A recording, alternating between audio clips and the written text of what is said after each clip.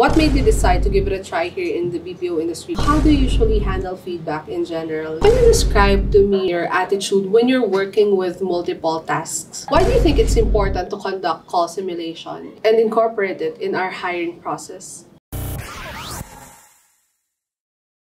Alright, so may I call on Rene and Oveso? Yes, good afternoon. Yes, please have a seat. Good afternoon as well.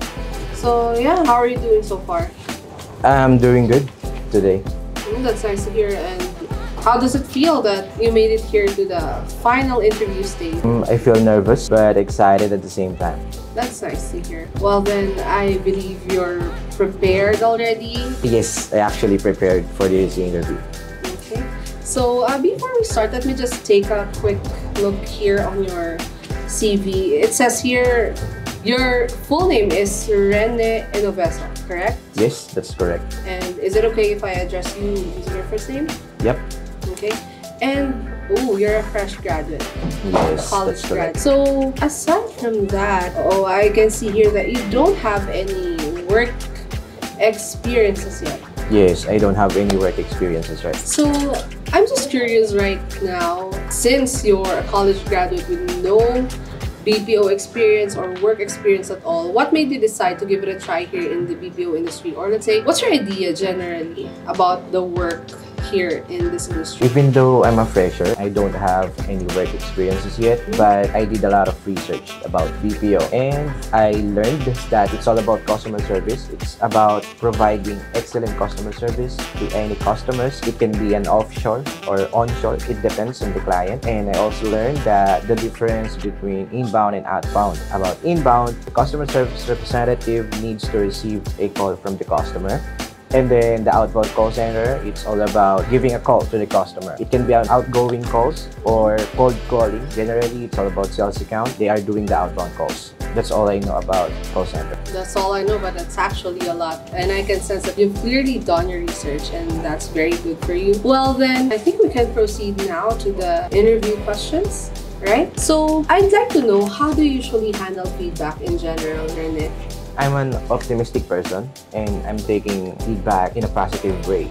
I just filter them as long as it can help me grow as a person, as long as it can help me improve or enhance my skills and knowledge. I will take them positively. Okay, so you take the criticisms positively as Yes. a constructive feedback. Yes, that's right. Alright, moving forward to my next question to you. Actually, Rene, one of the challenges here in the industry is that we encounter constant change in our standard operating procedures, alright, on a daily basis.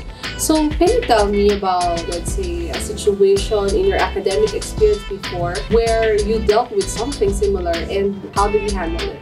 Actually, I'm a fast learner and I can easily adapt with constant changes. Back in my college days, I had this professor who was actually inconsistent as well in giving procedures. I was able to adapt by providing a lot of options. I'm always creating plan B and plan C so that whenever I encounter some changes, I can easily adapt with. And regarding the schedules, I also often experience that sometimes the deadline was changing. So I really need to give some time. I always need to give allowable time in order for me to finish something. So I just don't waste my time in nonsense things so that whenever they have changes in deadlines, I can easily pass something. I can easily meet the deadline. So you always have backup plans? Is that yes, right? That was my agenda before.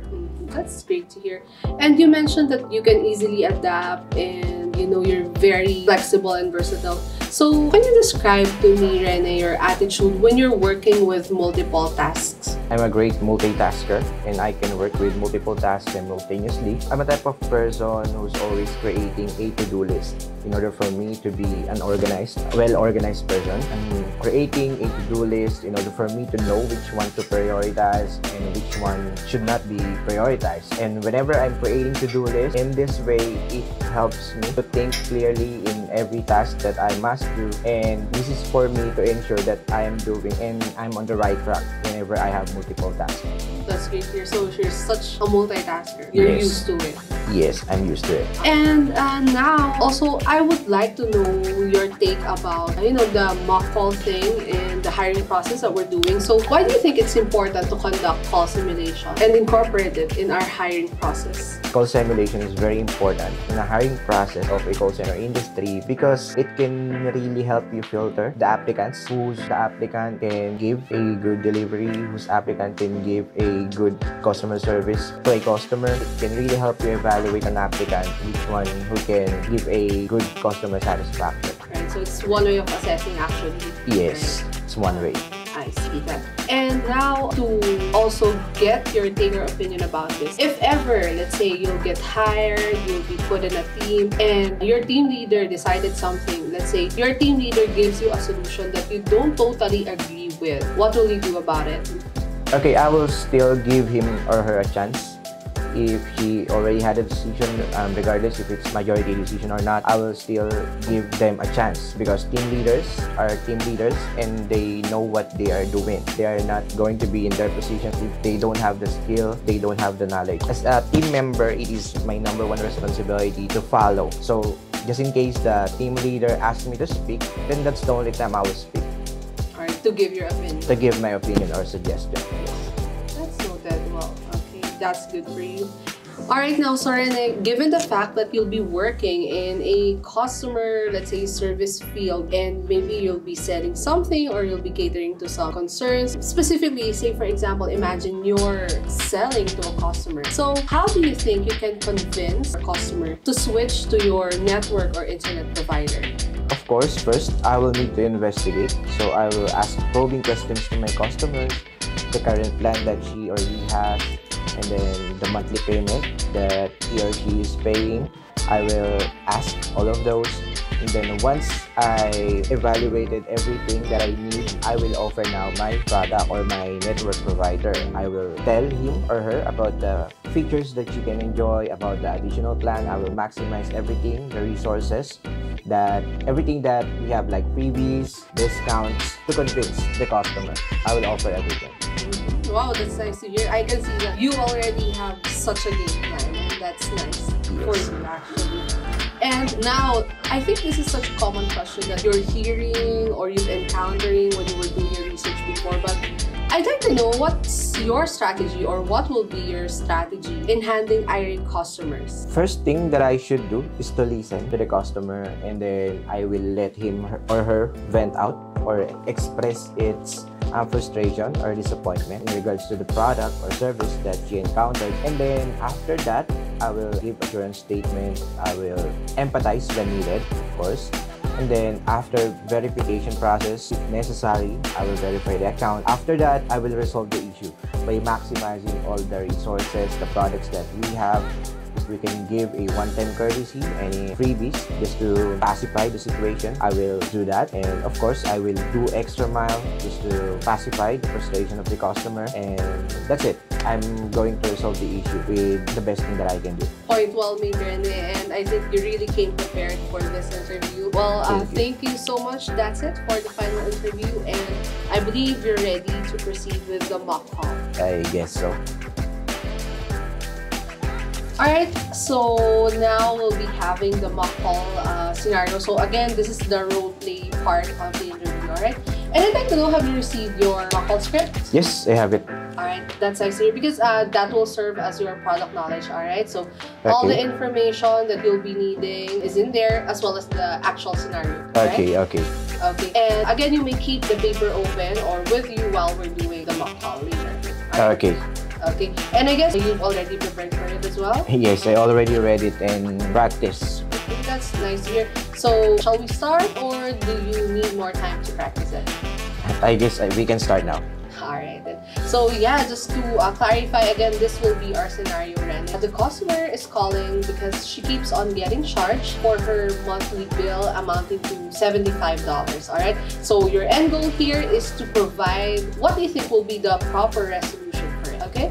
Okay. So you have to show the process to me. How will you be catering to that concern? Okay, maybe I'll just explain to the customer the situation. Okay. So you have to demonstrate that to me, alright? Okay. Okay. And again, when I say ring ring, you're gonna start throwing the opening spiel and then the call flow will follow. Alright? Okay. Ready. Ready? Alright then. So ring ring. Thank you for calling customer service. My name is Rene. How can I assist you today? Okay, so yes, hi Rene. I keep on getting charges from my monthly bill and I'm paying on time and sometimes in advance, but why am I getting charged for no absolute reason? I understand that you're calling about the charge and I completely understand it. I know that this is confusing. No worries, let me check on this. May I have your name and account number? Yeah, sure. My name is Samantha Smith. Number is 0012-9356-5574. Thank you. One moment, please. I'm so disappointed with your service, honestly. I thought I would have a good experience once I tried your service. But you know, I actually keep on getting charges from, I don't know where it came from. I know that you are so much disappointed, Samantha, but I apologize for that, to be honest. Aside from this, is there anything else that you don't like about our plan? No, actually, it's just the unknown charges. Alright, upon seeing here, the reason why you keep on getting charges for your monthly bill is that your payment every month is not full. Your monthly bill is $75 and you paid $50 monthly only. That's why the balance keeps on adding every month. Oh, I see. So it means I'm only paying $50 and the rest is being incurred in my other monthly bill? Yes, that's right. To avoid charges in the future, please pay your monthly bill with the exact amount. Total of $75 monthly. I see. Yes. Is there anything else that I can assist you with, Samantha? Well, actually, there's none. Well, thank you for clarifying everything, Rene. Okay, no worries. I'm glad that you cleared your confusion. Again, thank you for calling customer service. My name is Rene. Have a great day. Alright, well, that's it for the mock call, Rene. How was it? Actually, I was nervous, but it was fun. That's nice to hear that you had fun doing the mock call. Are you interested to be in the call center industry? We got you because we have tons of open positions here in Metacom. We are continuously hiring customer service representatives, technical support representatives, USRN along with PHRN and tech roles such as Java developer, system developer specialist, and system developer analyst. You may enjoy signing bonus, various allowances, account incentives, and HMO benefit aside from your basic salary. To start your application, just click the link in the description box below and fill out the form.